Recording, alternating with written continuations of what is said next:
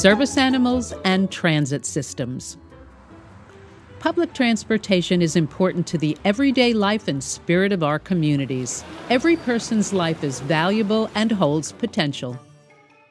For many people, public transportation is the only link to work, school, healthcare, and essential services, and how they gain and maintain independence.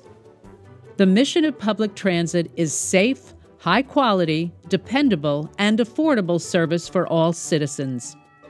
Many riders have disabilities. Some you notice right away, like people who use a wheelchair, oxygen, a cane, or walker. They're easy to spot. Other disabilities are not as obvious. A growing number of people with disabilities depend on service animals. In this video, we'll discuss the rights and responsibilities service animal handlers and transit providers have under the ADA. The Americans with Disabilities Act protects the rights and responsibilities of both the rider and the transit service. What is the ADA? What is the Americans with Disabilities Act? The Americans with Disabilities Act, or the ADA for short, is a civil rights law that was passed in 1990. It prohibits discrimination and promotes equal opportunity for individuals with disabilities. The ADA covers all areas of public life: employment, schools, any places, facilities, or events open to the public, and transportation.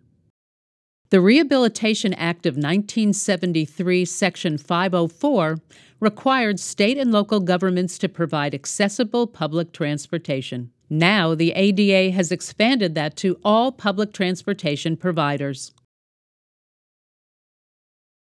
Disability defined. According to the Americans with Disabilities Act, disability is a legal term, not a medical term. It is defined slightly differently than other laws such as Social Security. The ADA defines a person with a disability as a person who has physical or mental impairment that substantially limits one or more major life activities. The ADA also makes it unlawful to discriminate against a person based on that person's association with a person with a disability. What is a service animal? Under the ADA, a service animal is any dog or a miniature horse that is individually trained to do work or perform tasks for the benefit of a person with a disability. Please note, the Department of Transportation definition of service animals includes other animals, so long as they are specifically trained to perform a task for someone with a disability. This includes anyone with a physical disability, sensory disability, psychiatric disability, intellectual disability, or other hidden disability. Other species of animals, whether wild or domestic, untrained animals are not considered service animals. If the animal is not trained to do work or perform tasks, the animal is not protected by law.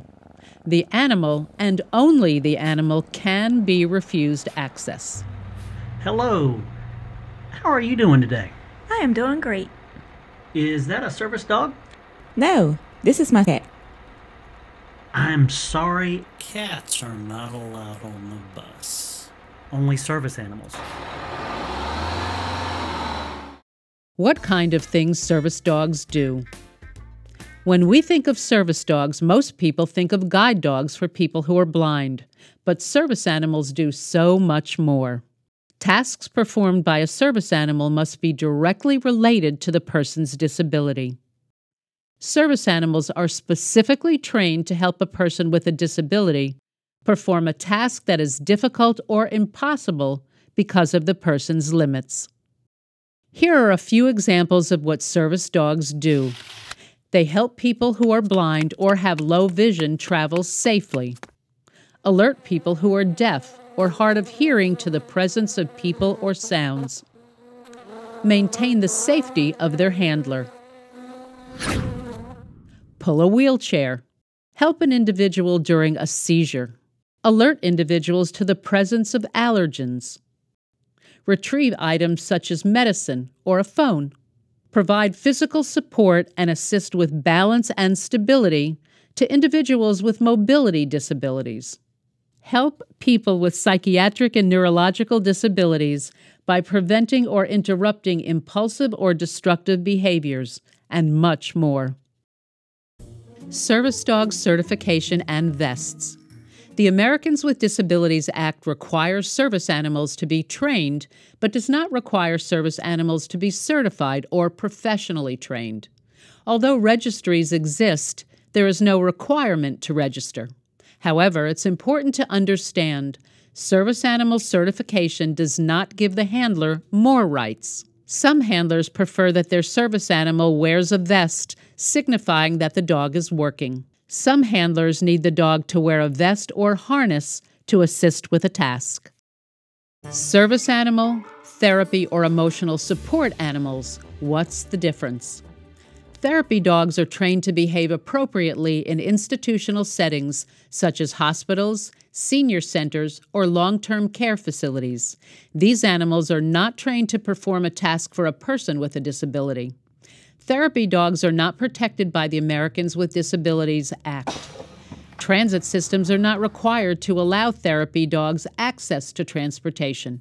Emotional support animals eliminate or reduce symptoms of a disability by being with their owners, but have not been trained to do a specific task related to the person's disability.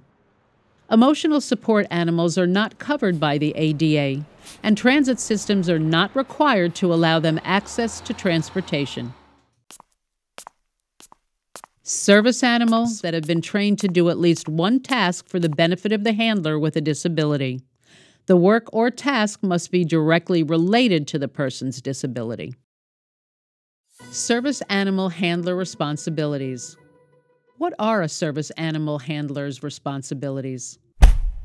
The handler is responsible for the care and supervision of his or her service animal. The handler must follow all local and state laws regarding required vaccinations.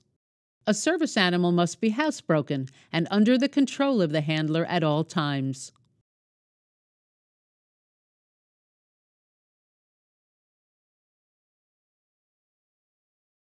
If the service animal behaves in an unacceptable way, the handler must regain control of the animal immediately. The transit provider may ask an individual with a disability to remove a service animal from a bus or facility if the animal is not housebroken, if the animal is out of control, or the handler doesn't take effective action to control the animal. What is the responsibility of the transit provider? Transit providers must allow transportation access to service animals. Allowing any animal to board public transit without proper screening endangers everyone, and to a greater extent, those riders who rely on service animals. To determine if the animal is a service animal and if the disability is not obvious or you are not sure, transit providers can ask: 1. Is the animal required because of a disability? 2. What work or task has this animal been trained to perform? Is your dog a service animal required because of a disability? Yes. What specifically does the dog do for you? If the dog alerts the handler, you may ask one additional question: how does the dog alert you? It's important to know that the service animal must not be distracted. If a passenger or driver desires to pet a service animal, the person should ask before petting. It is the handler's right and power to allow people to pet the animal, but most don't, as it distracts the animal from its duties. We ask that everyone respects the handler's choice. Service animals provide amazing benefits and support to riders with disabilities. We hope that you have the confidence to recognize service animal and handler teams and welcome them onto your transit systems. Public transit plays a crucial role in increasing independence, equal access, and livelihood of riders with disabilities.